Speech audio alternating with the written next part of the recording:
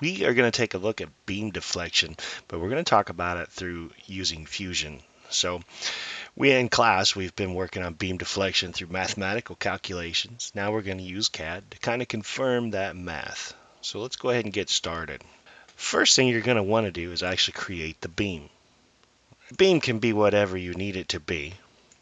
You need to figure out what unit you want to be in first. Most of the time, in class we just use inches. You can change it here, and you can change that over to meters, millimeters, all that kind of stuff. So I'll use meter for this one. And let's go ahead and just kind of draw the beam in. Just going to make up some numbers here. Let's say that the width here is 1 meter, and the length is what, maybe 5. And then we'll go ahead and extrude the beam 1/4 of a meter. All right, so there is our beam.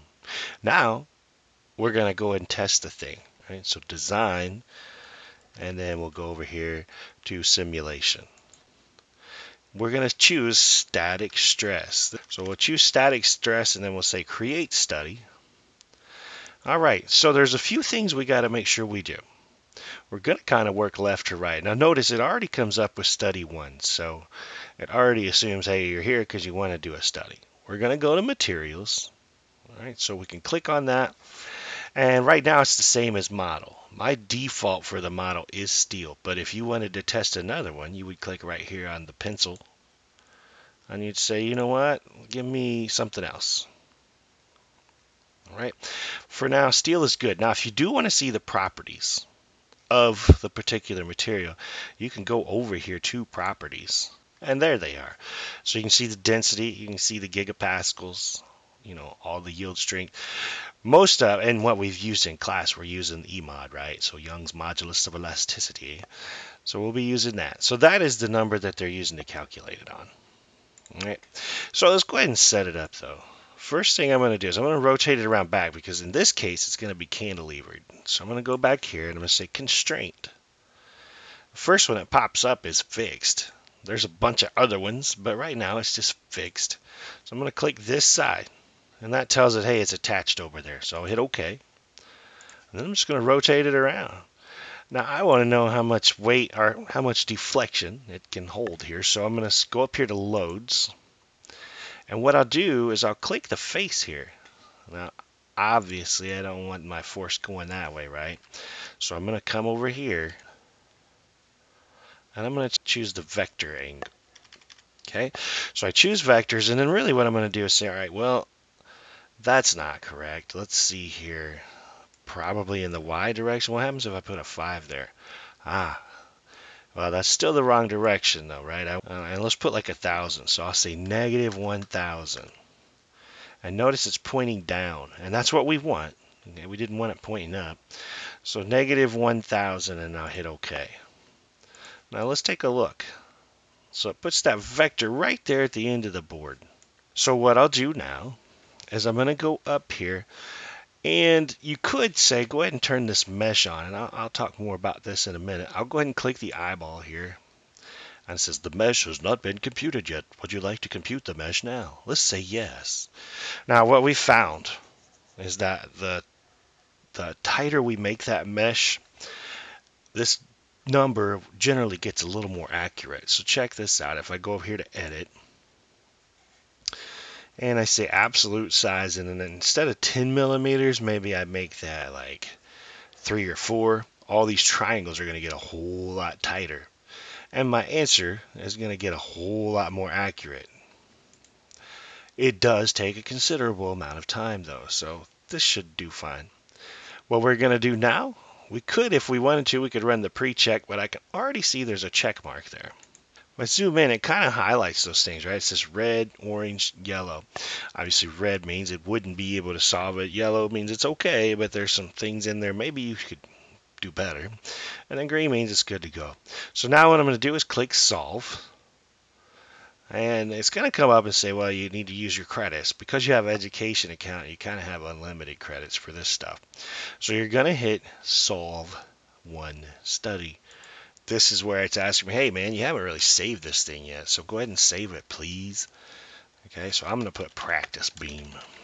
So now when we do this, this could take a considerable amount of time, and what we've found It could take anywhere between 3 to 5 minutes. Now here's some critical things. It finished. You can see it's actually looking in pretty good shape. I want to go for deformation scale because a lot of it's not going to bend that much. It's steel. So I'm going to say, give me actual. You can see it barely moves at all. Our safety factor we look tremendous on, but let me go ahead and close that.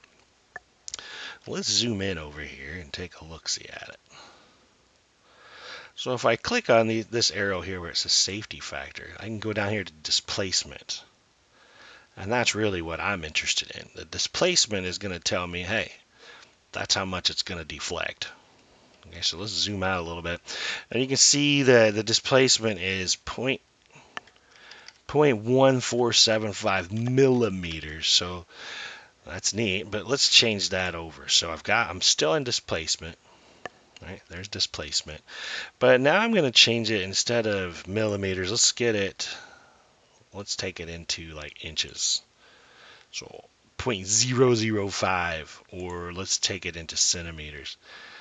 So we can change those units at any time. It gives us several different units to choose from. All right. Other tests we can run while we're here. We can take a look at stress. Stress is one that we would look at. It's going to be pretty minimal stress here. You can see where most of the stress is going to happen right up here, right? Because that's where it's getting pulled at. Now, we can also look at strain, and that's one we'll take a look at. Let's go back to that displacement, though. We can actually come down here, and we can isolate things. So being able to isolate things it is kind of a neat little feature that we can use. Something else we might want to do. We may have realized, hey, we're getting way too much deflection here. So in this case, we're actually in really good shape, right? We can tell because we can go over here to our safety factor here. We click on safety factor and we can see we're in a really good range. Okay, so we're really good. Safety in particular, you can kind of see the scale here. If we're blue, we're good. If we're red, we're not good. Let's say though, hey, we made a mistake. Instead of steel, that's just going to be too much for us. So let's go over here and let's make some adjustments. Let's say, all right, instead of steel like we used here, we can actually edit by clicking on that pencil. And we can say, well, I don't have the budget for steel, so I wonder what other materials would get us there that maybe aren't as expensive. So good conversation to be had, right? Let's do it just for fun though. Let's test out like an ABS plastic. Okay, so I've changed it. Now I'm going to hit OK. Now you'll notice over here the results. It gives you that patented fusion exclamation point. So I'm going to have to go here. I'm going to right click and I'm going to have to solve it again because I did make a change. So I'll click solve. This should look familiar, so we're just going to click solve one study. And we'll let that thing run for a minute. Alright, so it is complete. We'll go ahead and hit close now. And we'll say actual still. And we'll close it again. So now we look here. The whole study is updated. And let's go ahead and take a look at our displacement now. So you see a considerable amount more. So 13.44 millimeters of displacement. And let's change that over to inches too so we can get a kind of comparison there. So almost a ½ inch of deflection. Okay, so just by a different material, we're seeing that we're going to see some changes with that, right? So let's take a quick look at the formula. So just by looking at the formula, we can see in the particular case, we did adjust some things, right? We didn't change the force. We didn't change the length. However, and even our moment of inertia didn't change, right? But our E-mod changed because we changed materials. So just by changing one of these variables, we can expect things to happen differently. So, that's kind of the relationship of what we're up to here. Any of these things could adjust, and that's going to change our total deflection.